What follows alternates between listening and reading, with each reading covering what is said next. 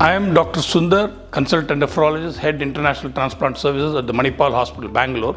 Wish you all of you a happy World Kidney Day, and on this important occasion, I would like to mention that kidneys are very important, amazing organs, and it's very important for us to protect the kidneys. And how does one protect the kidney is by getting rid of toxins, following lifestyle measures. One is control of blood sugar, control of blood pressure, maintaining your weight, regular exercise. These things will help you to protect your kidney and also protect your kidney from going into kidney failure.